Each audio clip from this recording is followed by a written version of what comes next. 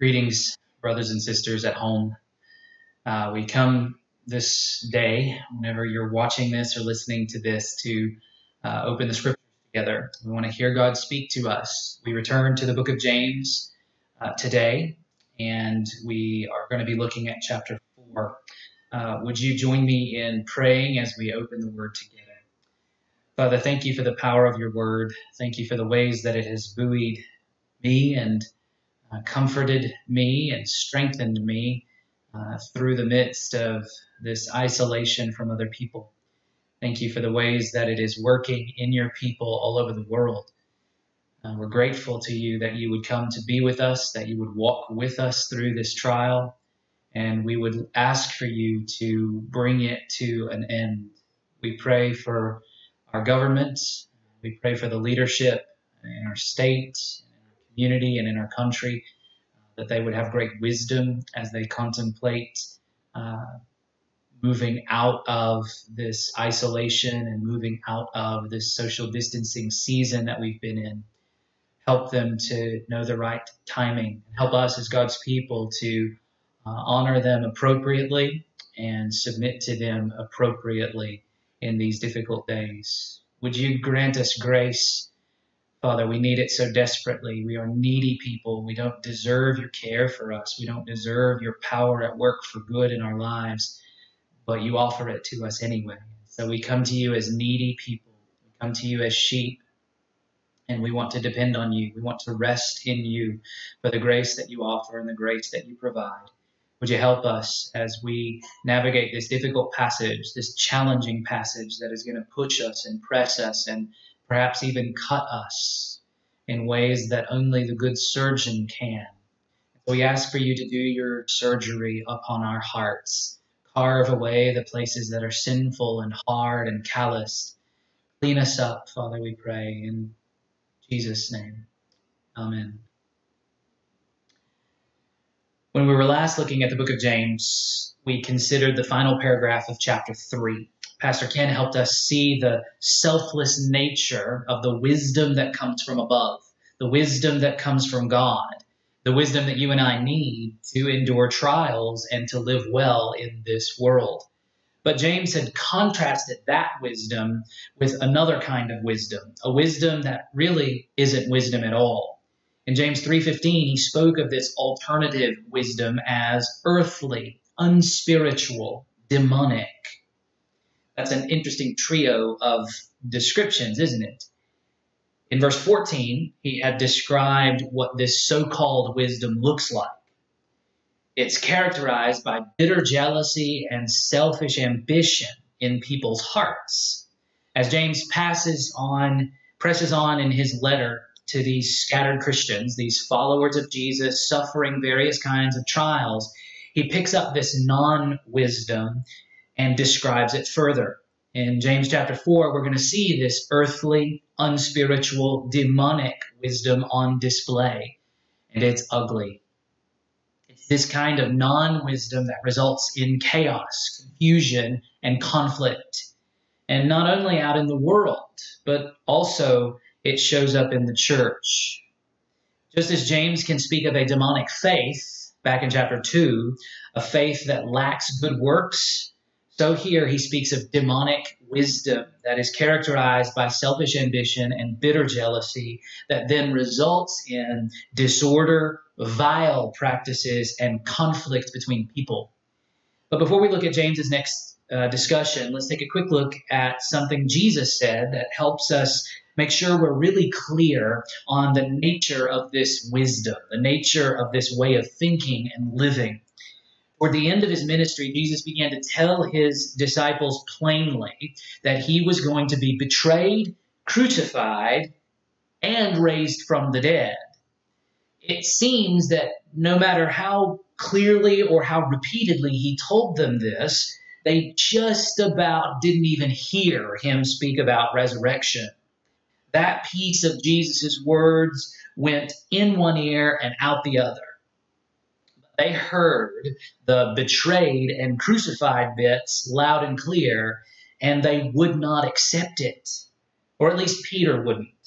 On one of these occasions, when Jesus told the disciples what was about to happen, Peter pulled Jesus away from the other disciples and rebuked him. Started to tell him that no such thing could ever happen to him. We pick up the story in Mark 8:33.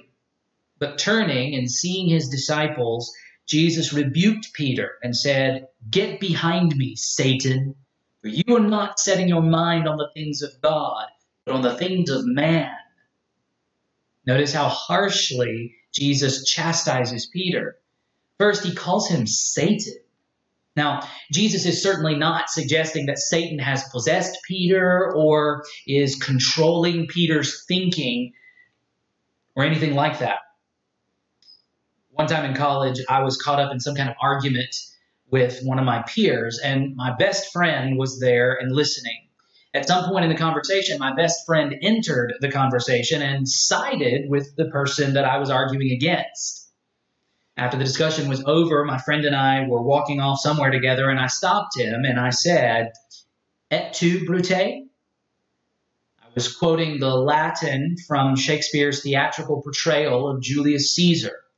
The Latin means, "Even you, Brutus?"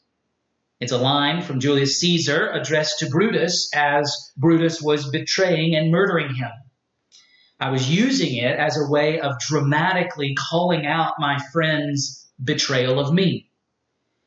His name wasn't Brutus, and we don't regularly speak Latin. Jesus is doing the same kind of thing here.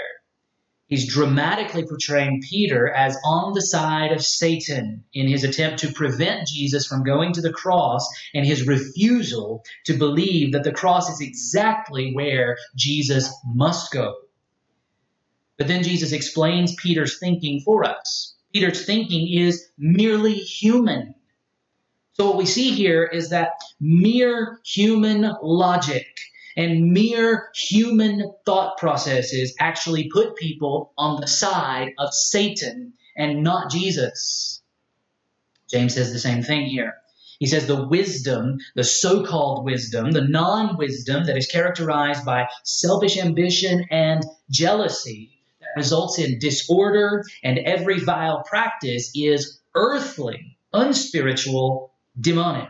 It's earthly, merely human. Unspiritual, devoid of the influence of the Holy Spirit, and ultimately demonic. This kind of wisdom puts one on the side of the devil himself. Or, rather, to use the even harsher language of the Apostle John, it reveals that one is a child of the devil. The manifestation of this kind of wisdom is our words. When we use our words to make war, to fuel conflict in the church especially, we may be showing our true allegiance. This is what James warns us about at the beginning of chapter 4. Let's see how he sketches this out. We begin by looking at how desire produces conflict, and conflict reveals allegiance. Let's look at James chapter 4, verses 1 through 6. What causes quarrels and what causes fights among you? Is it not this, that your passions are at war within you? You desire and do not have, so you murder. You covet and cannot obtain, so you fight and quarrel. You do not have because you do not ask. You ask and do not receive because you ask wrongly to spend it on your passions. You adulterous people. Do you not know that friendship with the world is enmity with God? Therefore, whoever wishes to be a friend of the world makes himself an enemy of God. Do you suppose it is to no purpose that the Scripture says he yearns jealously over the Spirit that he has made to dwell in us? But he gives more grace. Therefore it says, God opposes the proud, but gives grace to the humble. So James begins here in this section by highlighting conflict's source, unsatisfied, selfish desires for personal pleasure. Verses 1 and the first part of verse 2. So he says, he raises the question, what causes these quarrels? What causes these fights among you? And then he points to their passions that are at war inside each one of them. Their internal desires for passion or pleasure. We'll talk more about the meaning of that word in just a minute. And then he puts it in terms of desire specifically. You desire and do not have. You desire, you want something, you want things, and you can't get them. You covet, you cannot obtain, so you fight and quarrel. You are causing fights, causing arguments, causing dissension and division in the church because you're not getting what you want for yourself. And so James takes us back even by raising the topic of desire again to chapter 1, what James had said in chapter 1, verses 14 and 15. But each person is tempted when he is lured and enticed by his own desire. Then desire, when it is conceived, gives birth to sin. And sin, when it is fully grown, brings forth death. There, James was talking about the process internally. Here, James is talking about the process that moves from internal to external. Desire, especially when left unsatisfied, breeds contempt and conflict with other people. Now, that raised the question for me, why would we do this? Why would we fight? Why are fights caused by our desires? James doesn't explain all of that, but I thought of at least 4 reasons that we might fight in the situation when we want something for ourselves, some pleasure to experience for ourselves, and we don't get it. Why would that then move us to fight with other people? I can think of 4 reasons why. Number 1, you might fight to take by force what you want from someone who has it.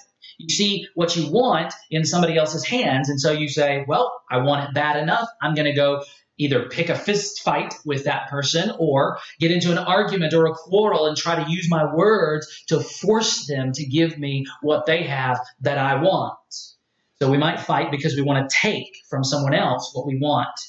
Secondly, we might fight to overcome someone preventing us from getting what we want. So we see that what we want is being prevented by another person. And so they're standing in the way. They're standing in between us and what we want. And so in order to get past them, we start a fight with them. We try to push them out of the way somehow so we can get what we want. Thirdly, we might fight to ensure that other people don't get what you want.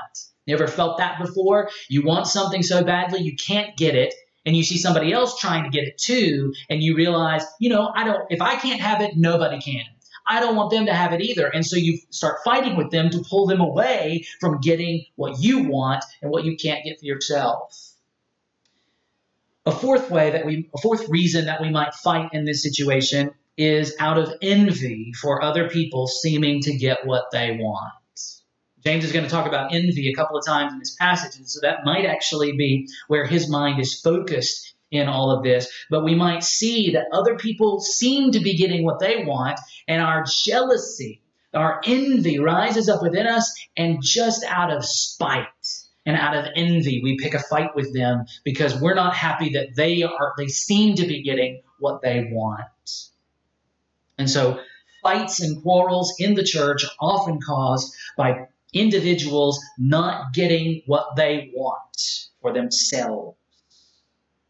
But then James raises the question, why aren't you getting what you want? And he gives a couple of different reasons at the end of verse 2 and into verse 3.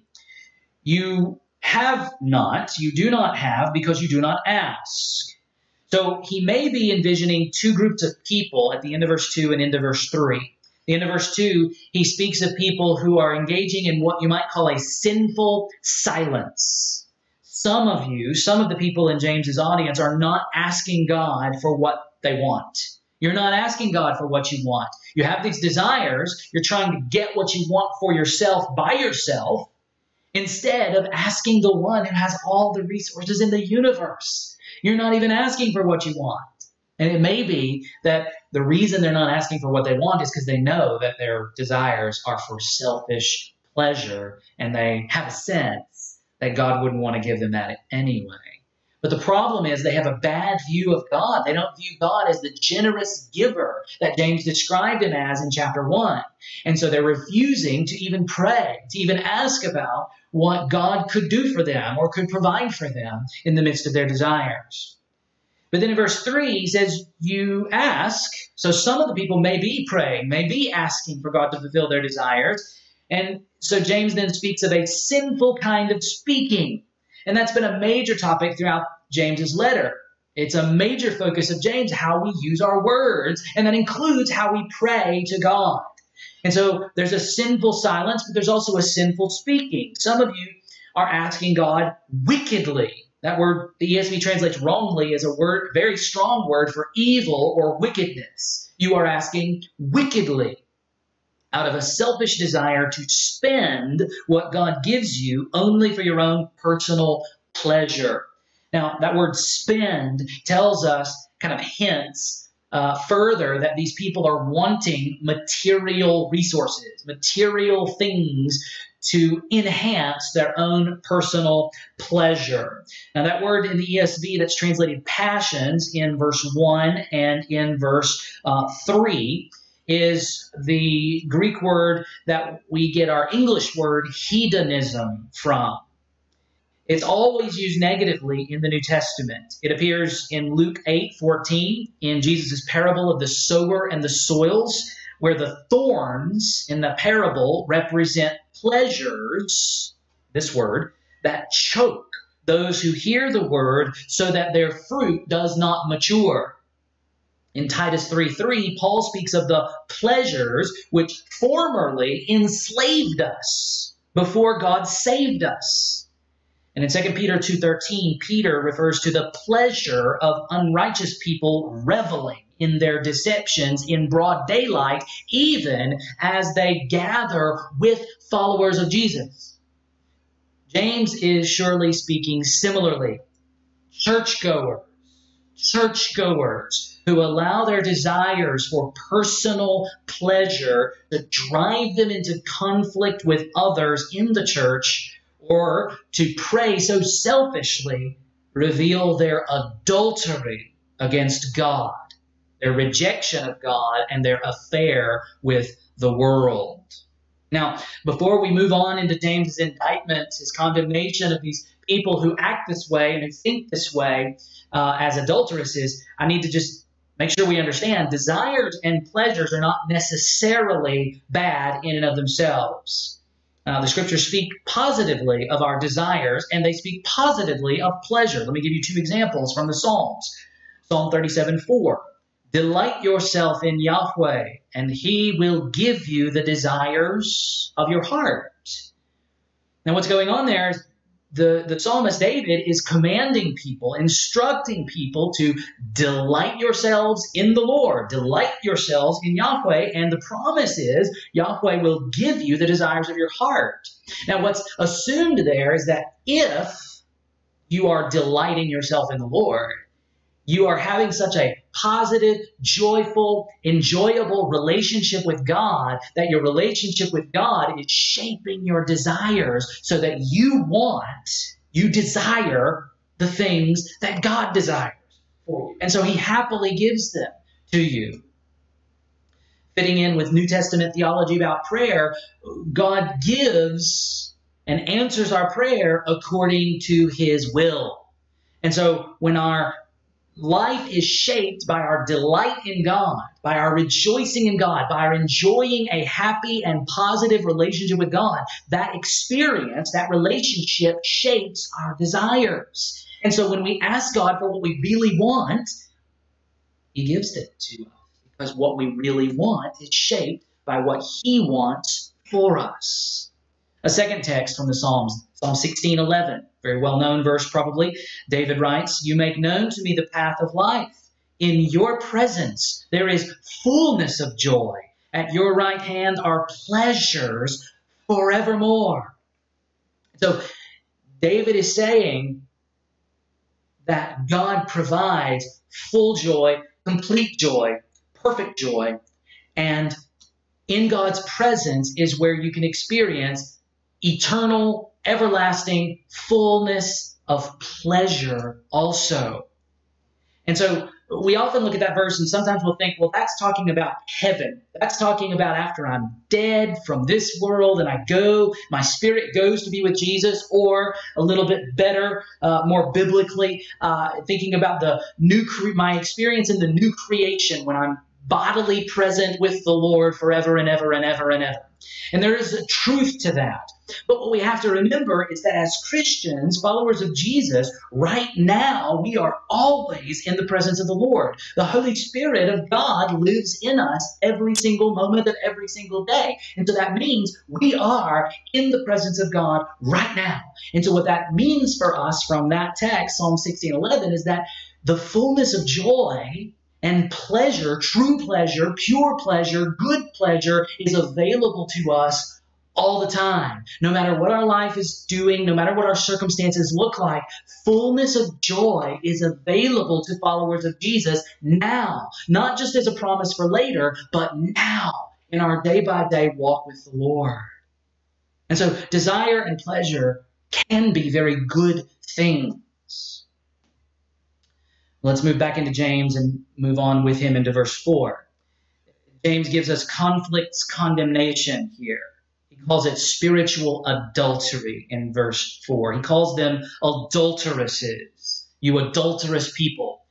And so he's using the imagery of the Old Testament where relationship with God, the covenant relationship between Israel as a nation and God, was depicted as a marriage union. And so as they worshipped other idols, other gods, they abandoned their vows. Think about a marriage. You make vows, promises to your spouse. You enter into a covenant relationship in that moment. And you are obligated to uphold your vows throughout your life. The relationship with God that we have as Christians is also akin to a marriage. But don't miss that this is a metaphor. This is an image that's talking about our relationship with God. And so what he's depicting here is that people who act like this, people who allow their desires to drive them into conflict within the church, are people who are guilty of a broken marriage covenant. And what he's depicting here is not the idea of divorce or the idea of a real marriage union that's been split. He's picturing the idea, the possibility, if you can imagine it, of a couple going to the altar, a man and a woman going to the altar and making these vows, and one of them makes these promises to the other and doesn't mean them at all, has no intention of keeping the promises.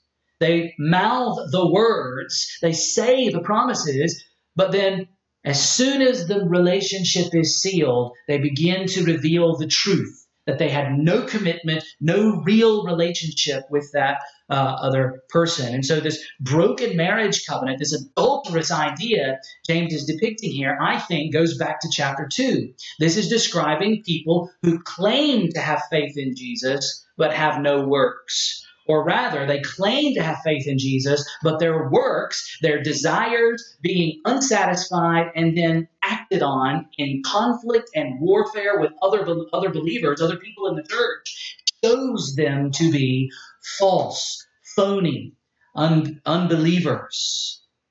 And so they're called adulteresses because they mouthed the words of a commitment to God, but it was not real. It was not genuine. And in fact, what their actions here reveal about them is their allegiance to the world. Friendship with the world, James says, is the same thing as enmity, hostility with God. And he says that you cannot be friends with the world and engaged in a marriage relationship with God. You got to think about friendship in terms a little bit different than we do in our modern setting. Now, many of us have really close friends, and so we understand the concept of a close and deep and healthy and strong friendship relationship.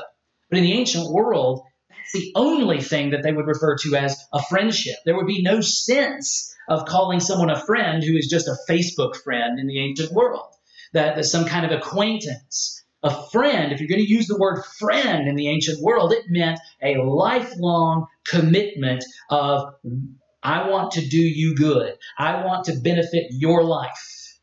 And I expect benefit from you. It is a reciprocal kind of relationship there.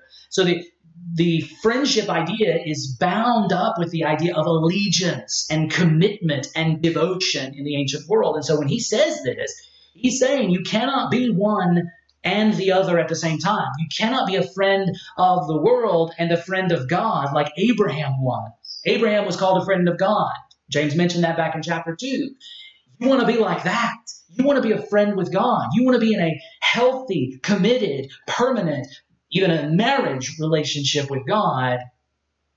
And you cannot do that if you are committed to, and your allegiance is really to the world, its way of thinking and living, and its system of pleasures.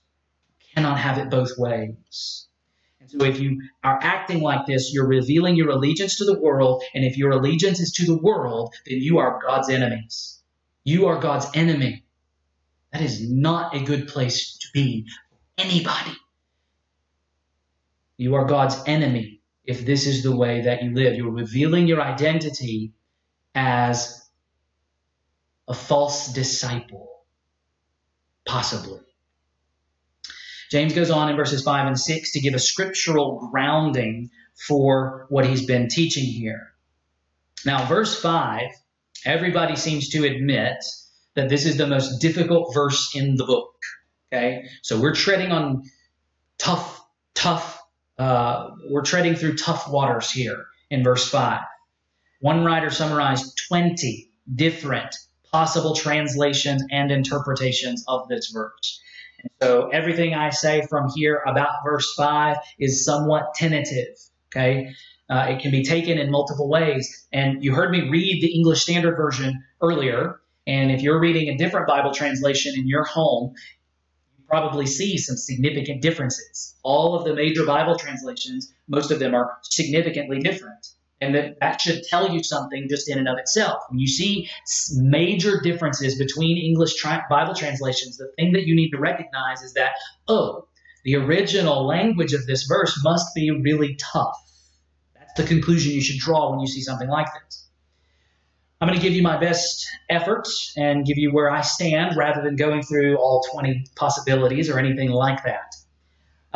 I think the 1984 edition of the NIV has what I think is probably closest to what James intended. And that's what we're always concerned about when we see these things. What did the original author intend to communicate? And that's what we're after. So here's the 1984 NIV if you don't have that in front of you. It says, "Or do you think Scripture says without reason that the Spirit He caused to live in us envies intensely?" So if we take it this way, James is not quoting any particular Old Testament verse in verse 5. Rather, he's simply referring to the consistent teaching of the Old Testament that human nature has a tendency toward envy, and that's a bad thing. One example which fits James's thinking in this section of his letter is Ecclesiastes 4:4, which says, "Then I saw that all toil and all skill in work come from a man's envy of his neighbor. This also is vanity and a striving after wind."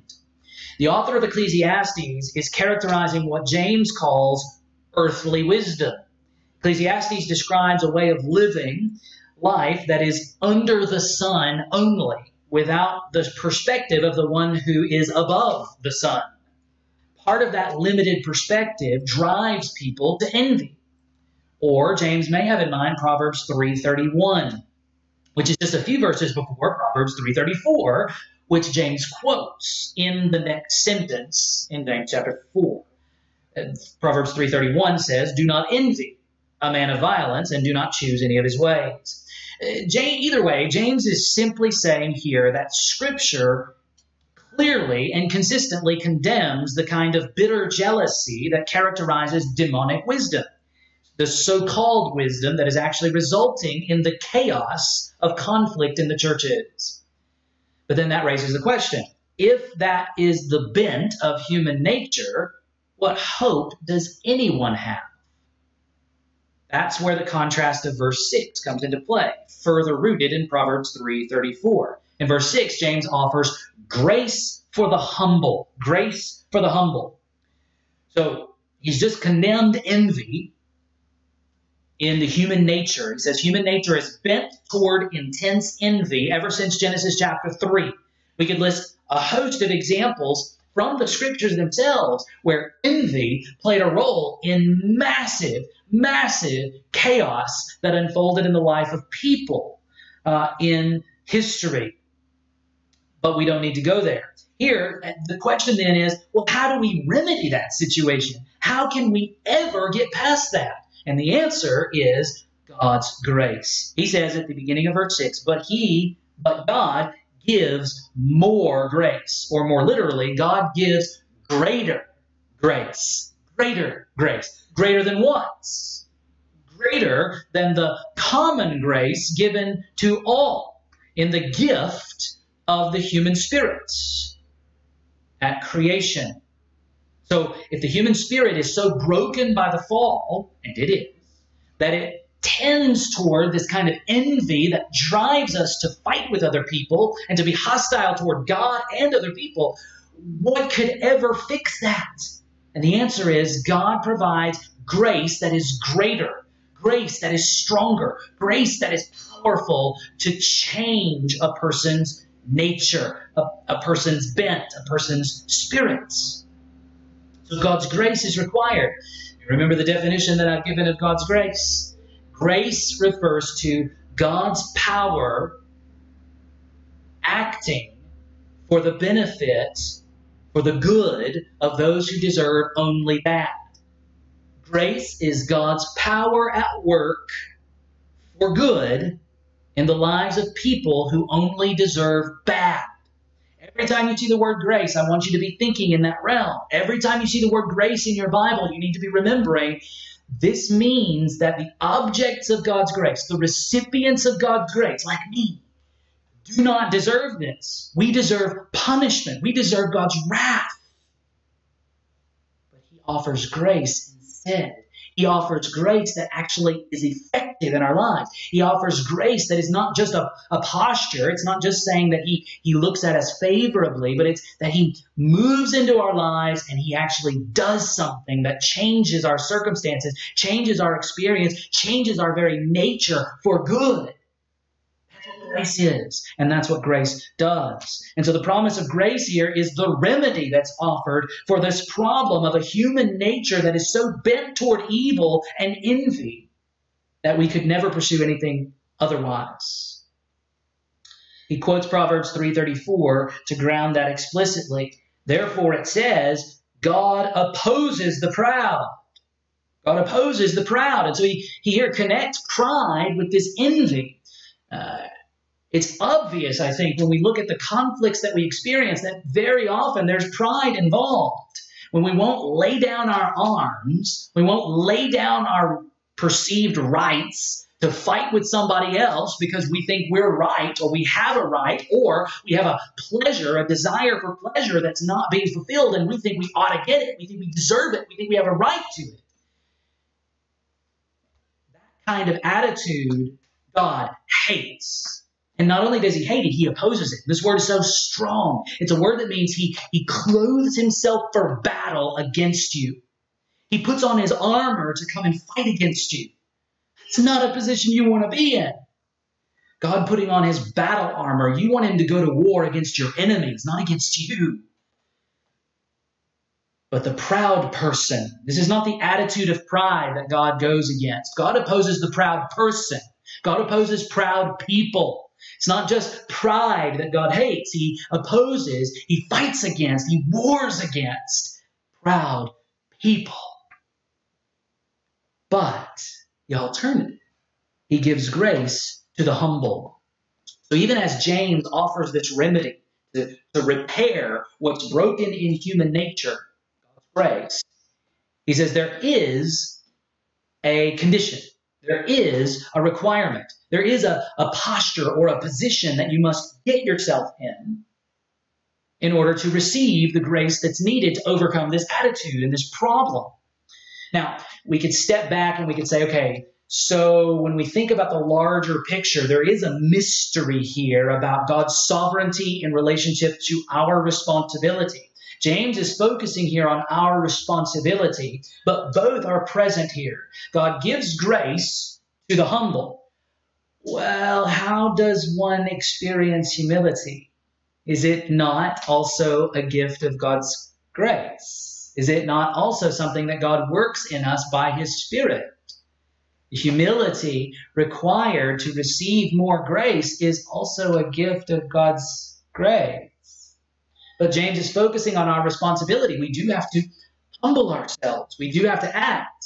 And the wonder of it all, and this is mysterious, we should wonder at it and not seek to try to explain it mechanically or scientifically, but wonder at the reality that if we actually do experience humility, if we actually do successfully humble ourselves before the Lord, it's because God has provided the ability to do that. God has been at work to equip us and to humble us. Very often He does that through our circumstances. He pushes us down. He reveals to us how weak and frail we really are, so that we will respond by bowing the knee and putting our face on the ground before Him and His majesty. And so there's a mystery here that we don't need to untangle. We simply need to worship God and express our gratitude that this is the way He works. It is all of grace. We are dependent on grace for everything that we have. Well, as we turn to verses 7 through 10, we turn to the 10 commandments of repentance. And I call it that, and I refer to it that way because in verses 7 through 10, there are 10 commands that have to do with repentance. James is piling on these commands. Again, he's focusing on our responsibility, and he's characterizing repentance in certain ways. Now, I believe that he's targeting the people that he has just labeled as adulteresses. He's targeting the people who are responsible for causing the conflicts that are going on in the church. And he is suggesting, I believe, that they need to turn to Jesus for the first time. They need to turn away from their sin for the first time. So I believe verses 7 to 10 are especially directed to these false believers, these people who've made professions of faith, who've claimed to follow Jesus, but their life has revealed that they do not know Jesus at all. And so rather than simply kicking them out of the church, rather than simply saying, you don't belong here, he says, you've got to repent. Here is your opportunity to experience the grace of God. You've got to repent and turn away from your sin. Those caught up in these self-centered, envy-driven, arrogant conflicts must submit, approach God properly, and repent. They are the adulteresses. He's going to call them sinners. He's going to call them double-minded or two-souled, arrogant people, claiming to have faith, but whose works are showing them to have only, at best, demonic faith, demonic wisdom. People who are still under the power of Satan. So let's look at verses 7 through 10. Submit yourselves, therefore, to God. Resist the devil, and he will flee from you. Draw near to God, and he will draw near to you. Cleanse your hands, you sinners, and purify your hearts, you double-minded. Be wretched and mourn and weep. Let your laughter be turned to mourning and your joy to gloom. Humble yourselves before the Lord, and he will exalt you. So he calls on them first and foremost to submit themselves to God. Submit yourselves to God and resist the devil. Now, I believe, again, he's addressing specifically these people who are false believers. Now, everything in these verses could also be extended to true believers because we need to repent too. We can get caught up in these attitudes where our selfishness bleeds out, and we need to repent as well. And so this call to repentance can apply to us who are genuine followers of Jesus just as much as it applies to those who are self-deceived and think they know Jesus but really don't. But I believe that too James is targeting directly here. And so when he says, submit yourselves to God, resist the devil, he's talking about a fundamental shift of allegiance. You see, the moment before you begin to trust in Jesus truly, before you really receive Jesus into your life, you are under the authority, the power, the ownership of Satan. was true of every one of us before we became believers in Jesus. And that if you are in that situation today, you need to know this about yourself. You are not free. You are enslaved to this ruler called Satan. You are one of his subjects. So when James says, submit yourselves to God, resist the devil, he's saying, fundamentally, you've got to start serving a new master, a new Lord. Your Lord was Satan, and you've got to resist his lordship. You've got to resist his control. You've got to turn away from that and reject his power, reject his rule over your life, and submit to the rule of a new Lord, a new master, and his name is Jesus. And so faith in Jesus is bound up in this call to submit to God. To submit to God. It means trusting him to know what's best for your life. Trusting him to direct your affairs and your life. And to resist the devil. And the promise is he will flee from you. So for someone who doesn't know Jesus, up until that very moment that you cross the line into believing in Jesus for the first time, you are enslaved to Satan. What makes the difference? God sets you free by his grace. He breaks the chains that Satan has over your life. And so at that moment, you are suddenly free. And when you're set free, guess what? When you begin that moment of trusting Jesus and resisting the devil, he runs away from you. He runs away from you. He can't handle you anymore. He can't control you anymore. And so he leaves. Now, he comes back, right? When you're a follower of Jesus, the devil's power, the devil's influence is still out there around you, and it still comes into your life occasionally. And so the call to resist the devil is an ongoing call. The call to resist the devil is repeated in 1 Peter chapter 5, verse 9, and that is definitely written to those who are following Jesus. And so the threat of the devil is truly erased for those who follow Jesus. But the call is to resist his influence, to resist his power, to resist his ways in this world. And there's a particular moment that begins for a person who's been under his power their whole life. So James promises also here that as people turn their allegiance over to God, submit, and reject the devil's influence and genuinely repent in humility, God's grace will come to them. And on Judgment Day, they will be exalted by God, which will include all the pleasure they ever could have properly desired in this life. So he says, draw near to God and he will draw near to you. In verse 8, draw near to God and he will draw near to you. There's a reciprocal intimacy that takes place. When you leave, are transferred out of the kingdom of Satan and into the kingdom of God's beloved Son, there is a new intimacy where you come close to God and he comes close to you, and that becomes the new normal for you. Unfortunately, we don't always feel like we're close to God. Many times in our lives, particularly when we're pressed with trials and suffering, our experience testifies against God's nearness. But he's there. He's here. He's in us. And so the call is for us to believe that God is close to us. And by believing and trusting what he says in his word, that he's with us through it all, we draw near to him and we can experience his nearness in a new way and in a fresh way. And then he goes into these commands, cleanse your hands. We'll talk about that in just a moment. These expressions of mourning and weeping are just outward expressions of repentance. You got to remember that repentance and faith are two sides of the same coin, two sides of the same turning. The language of repentance in Greek and Hebrew is the language of turning, like physically turning.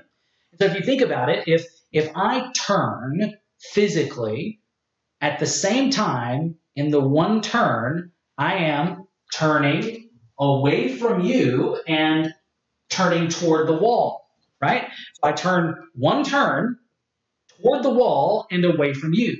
And that's the way conversion is. That's the way coming to Jesus is. You turn away from your life of sin and you turn to Jesus, all in a single motion, if you will. And that's what turning to God looks like, but it has this outward expression. When you realize that you've sinned and that you've been a sinner and you know what sin is, that it's rebellion against God, that it is grievous to God. There should be a real remorse, a real expression of grief. And so James puts it in terms that his original readers would have understood. A common way for them to express their grief and their mourning and their repentance would be weeping, mourning.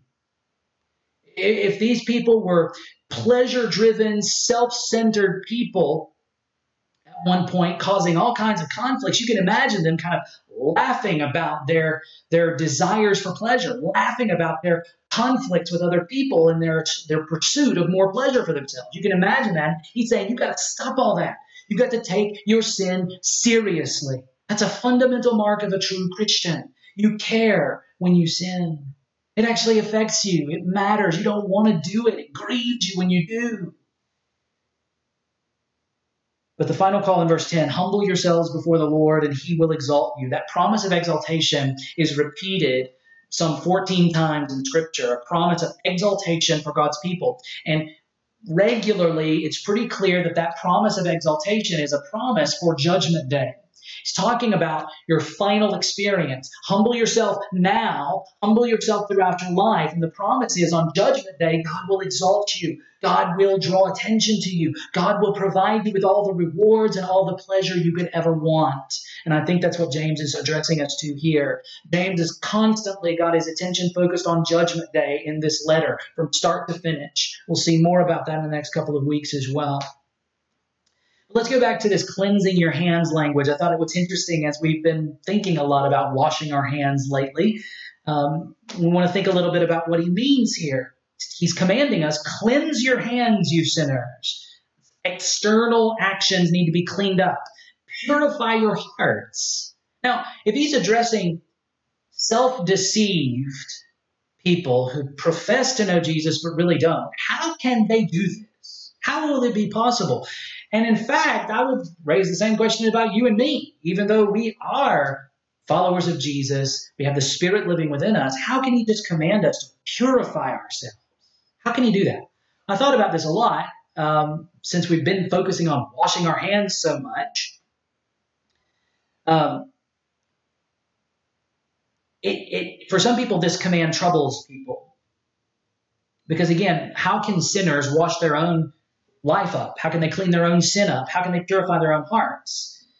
Now think about your hand washing. You've been doing it a lot lately, I hope. When you go to wash your hands, are you actually washing your hands? Yes, of course, you turn on the faucet, you apply the soap for 20 seconds, and you put your hands under the flow of water. But what exactly cleanses your hands? What actually cleanses your hands? Isn't it the soap and water? James is using metaphorical language here, so we shouldn't press it too far, but he's calling these folks to repent and to experience the cleansing from sin that only Jesus provides. Jesus' blood, metaphorically, works like soap for the soul. What does that mean? Jesus' death on the cross provides cleansing for all of our sins. We are born into this world dirty, stained by the sin of our ancestors. And then we get even dirtier by our own sin. Who could ever wash away such a stain? The Scriptures repeatedly attest that only the death of Jesus in the place of sinners provides the cleansing power. We receive that cleansing by trusting in Jesus alone. James understands this, I think, and he expects his readers to understand this already. They cannot provide cleansing on their own.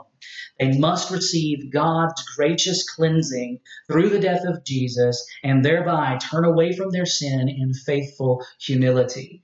James knows the gospel that he's preached to them, to these people, and he's assuming that they know it throughout this letter. But the key piece of all of this is the offer of this greater grace. Where is that greater grace found, if not in the gospel of Jesus? Well, in verse 11, after he makes this strong call to repentance to these people, he turns to address everybody else, perhaps, and he turns back to addressing words yet again. Words against others, the law, and God, verses 11 and 12. Do not speak evil against one another, brothers. The One who speaks against a brother or judges his brother speaks evil against the law and judges the law. But if you judge the law, you are not a doer of the law, but a judge. There is only one lawgiver and judge, he who is able to save and to destroy. Who are you to judge your neighbor? Now, notice that he addresses them as brothers here. In the previous 10 verses, he called them adulteresses, he called them sinners, he called them double-minded, he called them proud, arrogant people. Here, he returns to his affectionate address as brothers. What is going on here? Well, I think he's concerned, given what he just said, about the possible response within these congregations of other people who maybe have been either not directly involved in these quarrels and fights that have been going on, or maybe they were the victims in the midst of these quarrels and fights. And so given James's condemnation of the adulteresses among them, James fears that gossip, slander, and log-eyed condemnation, log-eyed judgmentalism could result. What I mean by log-eyed judgmentalism is drawing from the Sermon on the Mount, Jesus' words in Matthew chapter 7. Matthew 7, verses 1 through 5, Jesus uses an image, very familiar and famous image, to condemn judgmentalism and hypocrisy among his followers.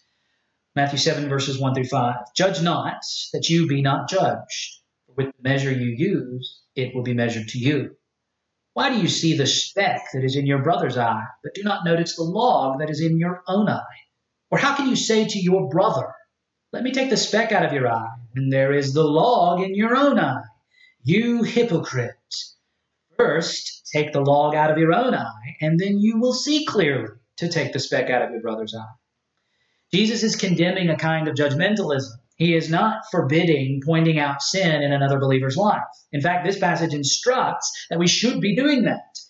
He is only forbidding a certain way of pointing out sin in another person's life, another believer's life.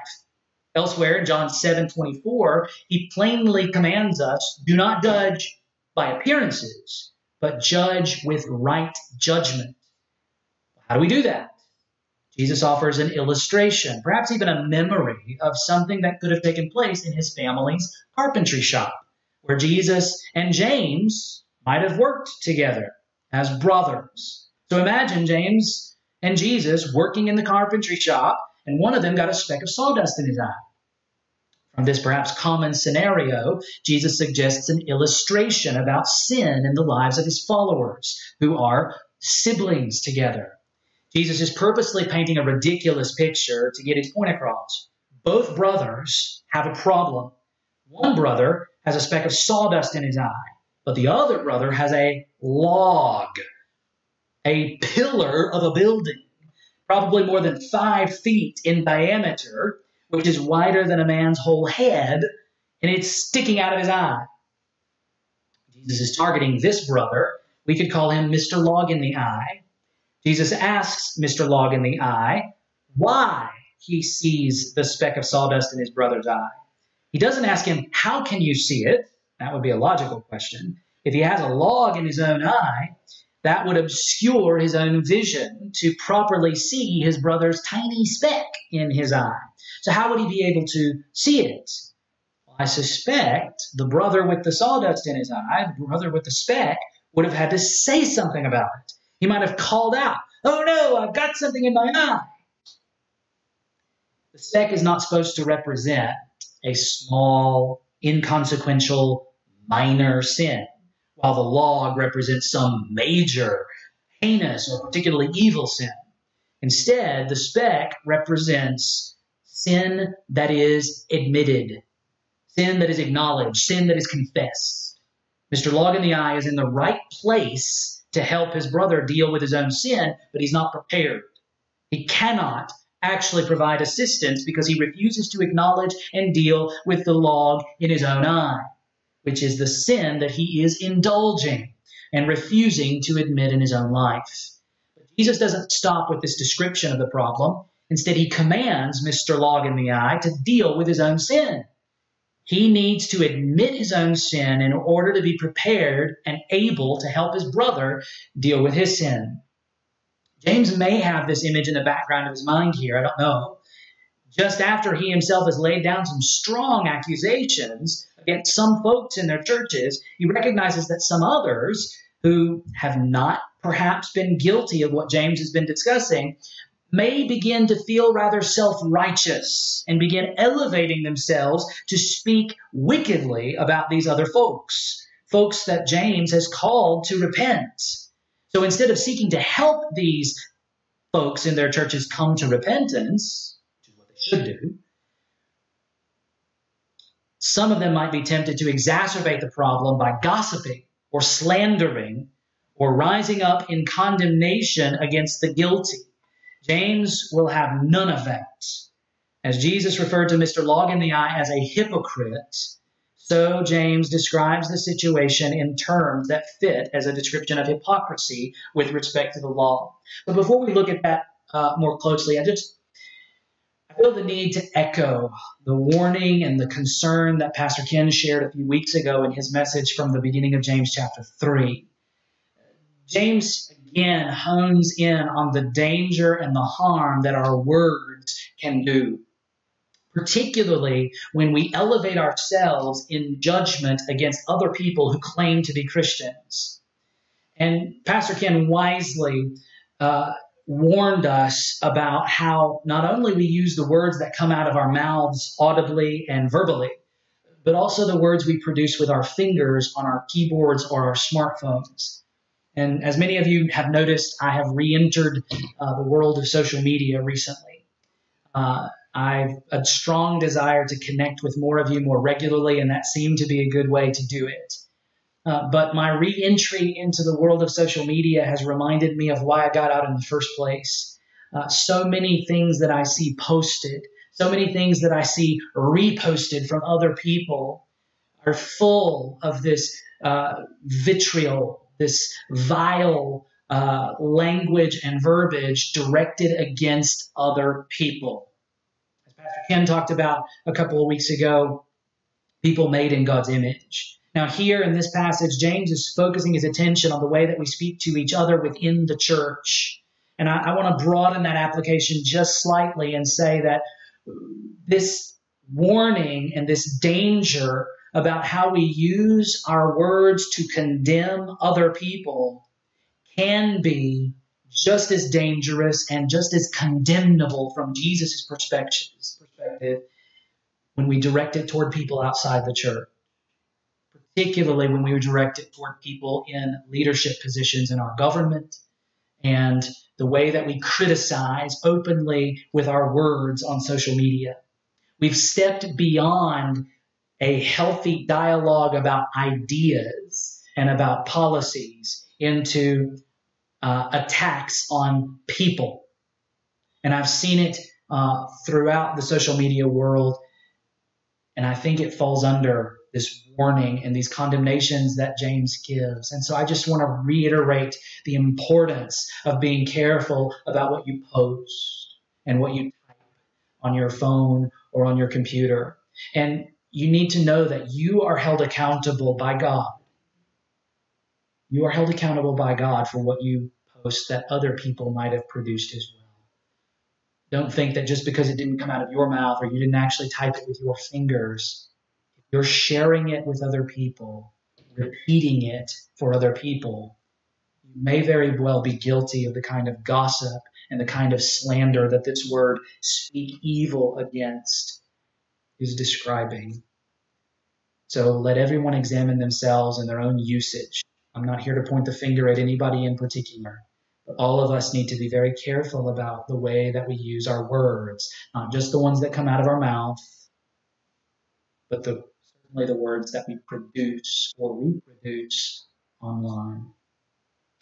Back into James 4 here. So James's concern is that this speaking evil, this gossip or this slander or this log-eyed judgmentalism it will entail a hypocritical misuse of the law.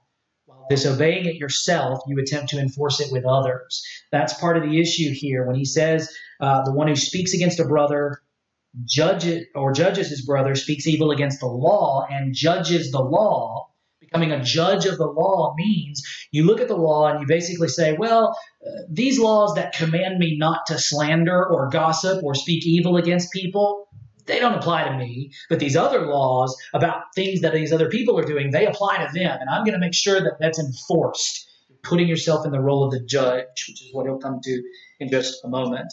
The law, whether viewed as the Mosaic law as interpreted by Jesus or Jesus' own teaching in the Sermon on the Mount, either way or both, the law forbids this kind of evil speech against others in the church. So those who speak evil of their siblings in this way are disobeying the law, even as they're attempting to enforce its commands against murder and coveting, for example, attempting to uphold the law as a kind of judge. The person who does this is judging the law in the sense that they are choosing which parts of the law to obey and which parts only apply to other people. Ultimately, this usurps the role of God as judge, and that is a major league no-no. You are not God. Your obligation is to love your neighbor, not judge him. Notice that he shifts at the end of this passage in verse 12 to raise the question, who are you to judge your neighbor? He's been addressing them as brothers, as siblings, but now he returns to that word neighbor. Surely he's recalling his discussion earlier about the summation of the law, the royal law, the law of the king, the law of the kingdom, that is summarized from Leviticus 19:18. Love your neighbor as yourself. And he says here that this kind of evil speaking against each other is breaking that law and therefore breaking the whole law. You are not fulfilling the royal law if you are not loving your neighbor as yourself. If you are rising up in judgment against your neighbor, you are not loving your neighbor. That's his point here. Well, as we come to conclude, I think, can't we all just get along? Can't we all just get along? That's the question that keeps banging through my head. And the answer is no, we can't. And it's true throughout church history. I hear so many people today, teachers online, and people saying that we should really be working to go back to the way it was in the early church. Man, they had it all figured out. It was good. Let's do things exactly the way they did them. When I read the New Testament, they have the same problems that we have today, if not worse. And this particular problem of disunity and divisiveness and an inability to get along, these conflicts, they were present from the very beginning. Let me give you some examples. The book of Acts chapter 15, verses 39 and 40. Luke tells us about a conflict between the Apostle Paul and his friend Barnabas. There arose a sharp disagreement so that they separated from each other. Barnabas took Mark with him and sailed away to Cyprus, but Paul chose Silas and departed, having been commended by the brothers to the grace of the Lord. Why did they need the grace of the Lord? Because they were in conflict with each other. They needed God's grace to continue working through them as they split. This word for sharp disagreement is a very, very strong word. This was not, they might have come close to coming to blows, Paul and Barnabas, over this issue. That was very, very early in church history. Very early. Acts chapter 15. We're talking 10 or 15 years after Jesus had gone up to heaven. Romans 16, a decade later or so, maybe 2 decades almost. Romans 16, at the very end of his letter to the Romans, whom he had never visited, but he knew about what was going on there. Romans 16:17, I appeal to you, brothers, to watch out for those who cause divisions and create obstacles contrary to the doctrine that you have been taught. Avoid them. 1 Corinthians, written in a very similar time to the church in Corinth, which we know was a mess. 1 Corinthians 1:10, I appeal to you, brothers, by the name of our Lord Jesus Christ, that all of you agree, and that there be no divisions among you, but that you be united in the same mind and the same judgment. He writes another letter to the same church just a little bit later. 2 Corinthians 13:11, at the end of 2 Corinthians, and he's saying the same thing. Finally, brothers, rejoice. Aim for restoration. Comfort one another. Agree with one another. Live in peace, and the God of love and peace will be with you. Philippians chapter 4, one of our favorite letters from Paul. It seems so joy-filled and so positive, and the church of Philippi seems to be a really good church. They've been supporting and helping Paul while he's been in prison, and he encourages them, and he reflects wonderfully. And then at the end of his letter, in Philippians 4:2, he names two women. For all eternity, they will be known as two women who were having trouble getting along. He names them in his letter. I entreat Euodia and I entreat Syntyche to agree in the Lord. And then at the end of Paul's life, he writes to Titus, as Titus is attempting to establish leadership in the churches that Paul had planted on the island of Crete. Titus chapter 3, verses 10 and 11. As for a person who stirs up division, after warning him once and then twice, have nothing more to do with him, knowing that such a person is warped and sinful. He is self-condemned. So James is kind of issuing this kind of warning in his letter about these kinds of divisions. And Paul here is saying, warn them once, warn them even twice, extend mercy, extend grace. But then once you've warned them twice, if they keep up this divisive activity, you've got to separate from them, because the danger is they can wreak havoc in the church. They can destroy the testimony of the church out in the world, and they can also destroy the faith of individual Christians. This is serious stuff that we're dealing with here. The letter of Jude. Jude is James's brother. James's brother Jude. Verses 17 to 19. But you must remember, beloved, the predictions of the apostles of our Lord Jesus Christ. They said to you, in the last time there will be scoffers following their own ungodly passions. It is these who cause divisions, worldly people devoid of the Spirit. Jude says the same thing that James says. These people are acting out a demonic wisdom. There is something positive that comes out of divisions and these conflicts in God's providence. Paul talks about it in 1 Corinthians. 1 Corinthians 11, a church that had so many problems, including divisiveness, including conflict. He writes in 1 Corinthians 11:18, for in the first place, when you come together as a church, I hear that there are divisions among you. And I believe it in part, for there must be factions among you, in order that those who are genuine among you may be recognized. Paul acknowledges that God uses these conflicts. God uses these divisions to reveal who is a genuine believer in Jesus and who is not. And once we see that about ourselves or about other people, the instant reflex is not to kick them out of the church or get rid of them, but to call them to repentance the way James does. That's what we need to be doing. The remedy for the conflicts that we perpetuate and the remedy for the disordered desires inside of us is one and the same remedy. It is the greater grace of God in the gospel of Jesus Christ. God's grace in the gospel saves us in the first place, saves us from our hostility against God and against each other. And then God's grace in the gospel renews our minds in such a way that our way of thinking is transformed into embodying the mindset and the lifestyle of Jesus himself. In the same letter where Paul named two women who were experiencing some kind of an interpersonal conflict and called them to agree in the Lord, he writes in Philippians 2:2-11, complete my joy by being of the same mind, having the same love, being in full accord and of one mind. Do nothing from selfish ambition or conceit, but in humility count others more significant than yourselves. Let each of you look not only to his own interests, but also to the interests of others. Have this mind among yourselves, which is yours in Christ Jesus. You have it. It belongs to you.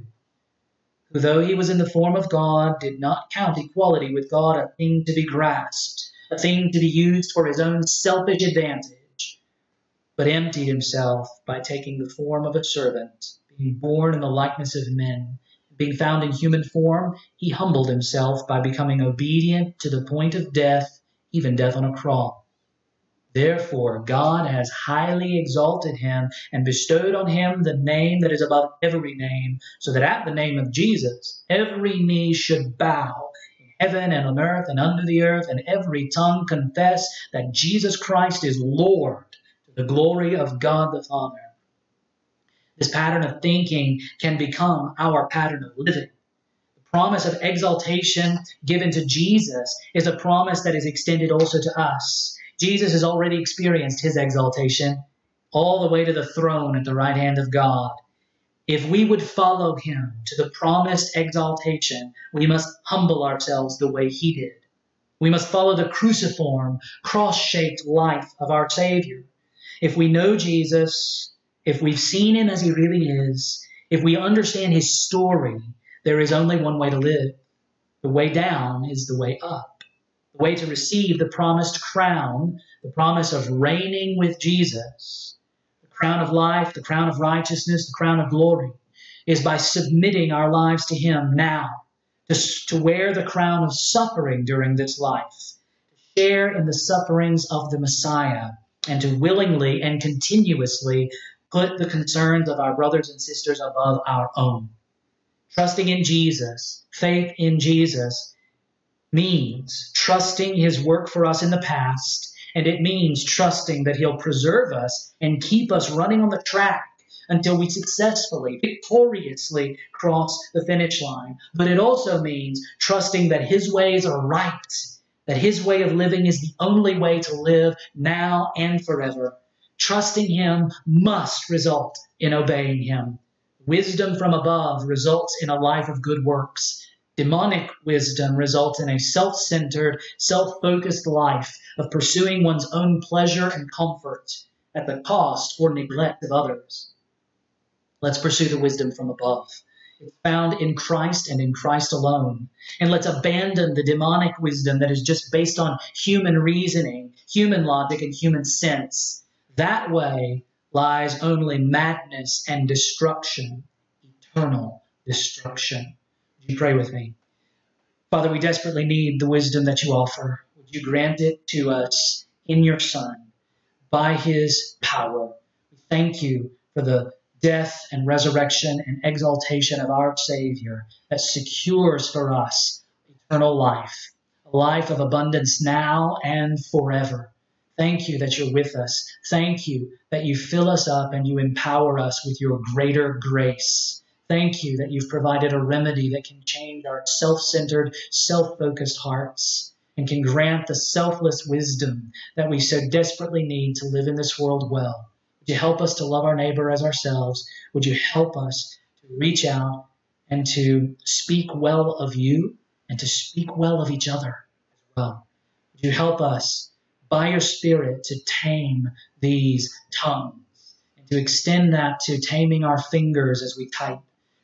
Help us to be mindful of the words that we say. Help us to remember that we will give an account to you. And you do hold us accountable for the words that we express, and even for the words that we think in our own hearts and in our own minds. And help us to take that really, really seriously. In Jesus' name we pray.